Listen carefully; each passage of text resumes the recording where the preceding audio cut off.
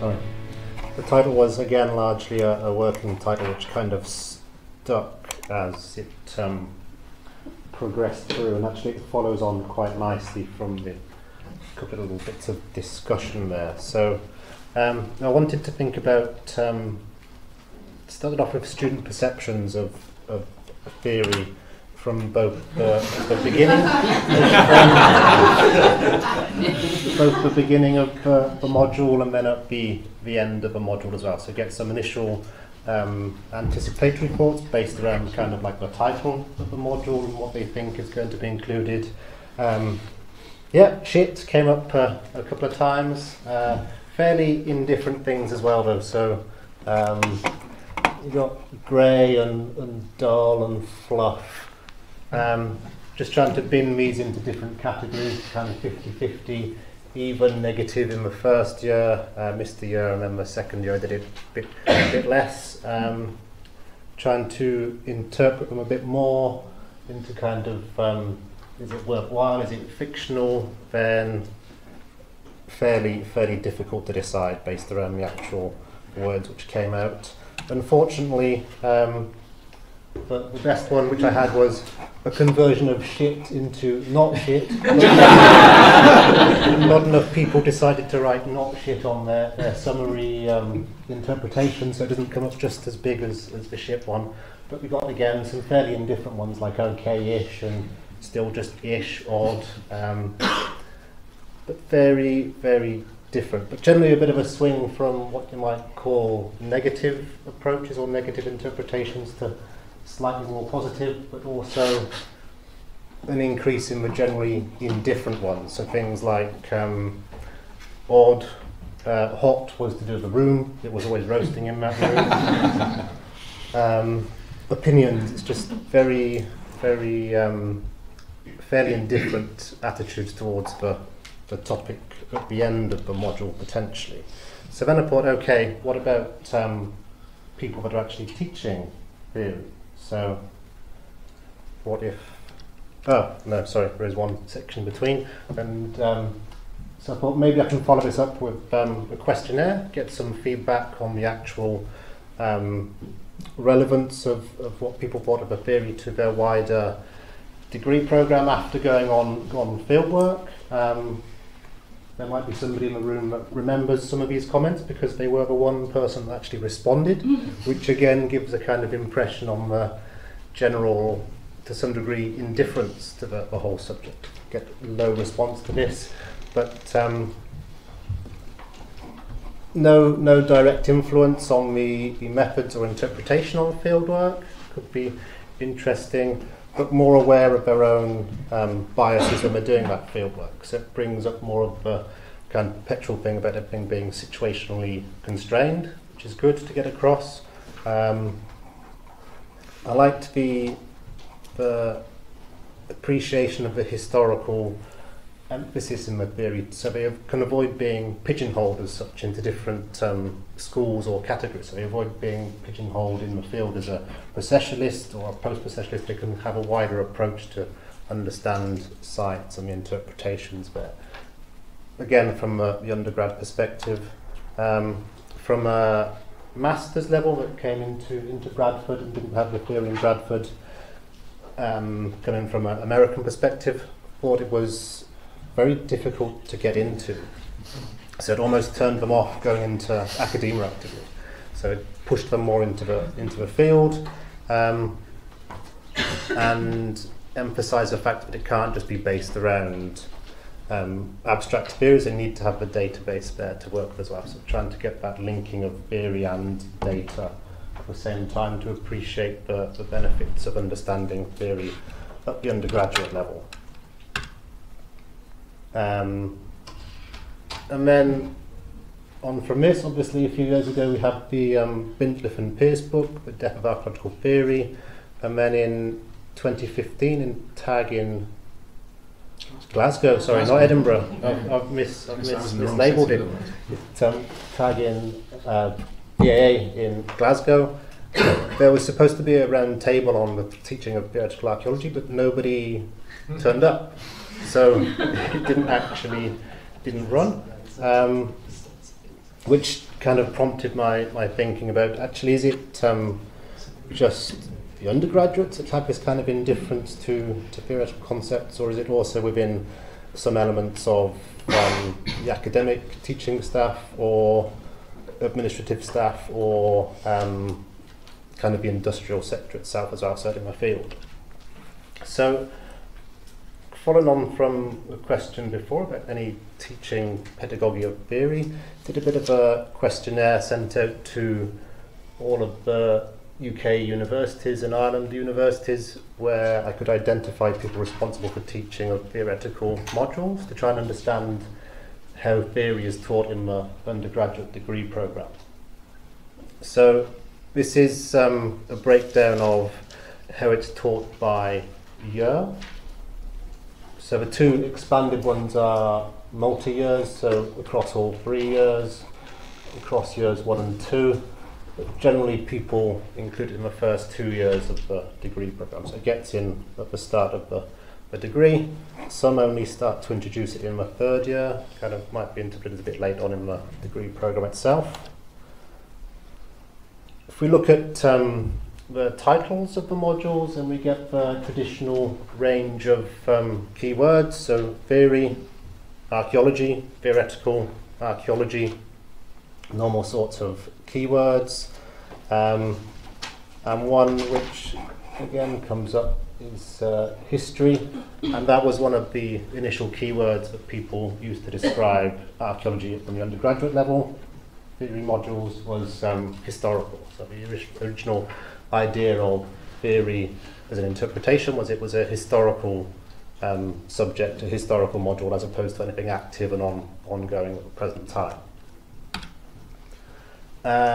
Thinking about the modes of delivery, so is it in a dedicated module, is it spread across multiple modules with no coherent internal structure, or is it a combination of both?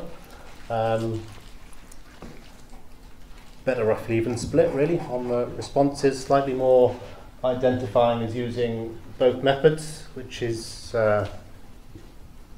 good from a pedagogic practice to get the whole integration going on. Some with a dedicated module and some with an entirely dispersed delivery, each of which have their own individual benefits. So if we look at dedicated modules, then it gives that specific focus. It can have the spiral teaching effect going on.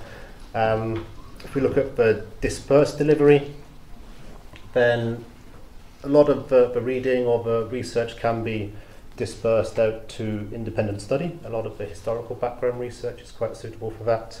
But you can get a much wider context of the setting if it's dispersed across different modules to give that wider perspective. But that does come with a potential variability in the degree to which people include the theoretical concepts. Obviously, if certain people are not particularly interested in the theory, then it will become less emphasised for the specific modules. If they're more interested, maybe more included. And if we look at the people identifying as teaching it through both methods, then I like the fact that it reduces this risk of compartmentalisation, so you get that fuller perspective of the relevance of theory in the wider teaching practice. If we think about why people said it was important that undergraduates taught theory or given teaching in theory, then a lot of the similar things come up in the keywords that we identified at the beginning to the student perspective. So it's getting across the history and the origin of the disciplines, how archaeology fits in with other disciplines, coming back to the student responses, so awareness of the evolution of how we think and how that might be influenced by our own personal setting. Can problematize current approaches, so gets the aspect of what we're doing today into the problematic aspect. Some people said it creates theory literate students, which is a interesting idea. It might do. I'm not totally sure I'm thoroughly theory literate, but certainly getting there potentially, but also a fact that gets across assumptions which are made in the general narratives by the public, which occasionally have unfounded situations and interpretations. So it could be highlighting areas where there's a general mismatch between the public understanding of sites and what we are intending to achieve as archaeologists. So that's some of the benefits of including theoretical archaeology, but people teaching theory identified. But I also wanted to expand out a little bit more to think about what happens in the commercial world. So if we're doing undergraduate degree programs to train archaeologists in the field, then what impact does the theoretical concept have on the field based upon the student response said that it has no impact directly on their practice in the field? But if we think about what we actually do, then we know that even very simple things like context records have a lot of theoretical input into their definition from the very beginning. And how we approach sites based upon our immediate interpretations will influence what can be done later on. So this came up from a discussion I had with a guy from Worcestershire, talking about the potential of recutting ditches and how that could be part of a wider social aspect, but defining ditches as linear features on the context record and the sampling strategy we employ straight away immediately limits how much we can potentially theorize that later on, because we don't have that evidence base there. So potentially that disjoint between theoretical understanding or thinking at the undergraduate level and to the field level creates a limitation on what we can actually do in future research strategies. And if we look at things such as the Archaeology Skills Passport, which you can get from archaeologyskillspassport.org potentially, and the CIFA/University Archaeology UK accreditation documents, there's very little in there that actually directly relates to theoretical principles. It's all field skill based with no emphasis on the background theoretical understanding or theoretical concepts. So how does the teaching of theory relate to the wider profession and to the accreditation scheme? And that's not something I can answer. That is just a question which I kick out there for people to think about, and hopefully we can discuss around later on throughout the session.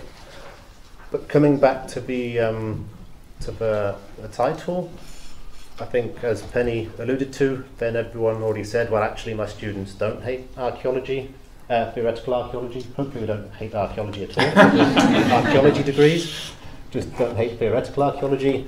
I don't think they do, but potentially they're more indifferent than actually hating, and that indifference could actually be even worse than hating the concept. It's just a lack of engagement, a lack of appreciation with the wider theoretical issues. How we change that is complicated, especially if we're going back to the teaching of the origins of archaeology and the origins of theoretical development, because you can't ask people to go and think like a cultural historian, because obviously we know we've moved on since then. So how do you get across these very critical concepts which we've just moved so far on from that you can't get back into that mindset particularly? So it becomes very much a narrative teaching, a historical teaching, which is difficult to provide engagement with. And if we think about the more recent theoretical developments, then founded on other things, and you have to have that basis there to start off with. But getting people into actively doing research based around those concepts, again, is a fairly difficult thing, quite a limited undergraduate degree timetable, which has got ever more constraints coming in, as we all know. And to follow up on the indifference, I think the lack of responses somewhat is a key symptom of that, in the understanding, the willingness to contribute, how it influenced their own undergraduate experience. But also I think we need to assess whether theoretical concepts are actually valued or undervalued within the wider commercial sphere, and then how we can go about rectifying that to create a better balance in the undergraduate degree between theoretical and purely skills-based activities. And I think that is the last slide. Yes, thank you.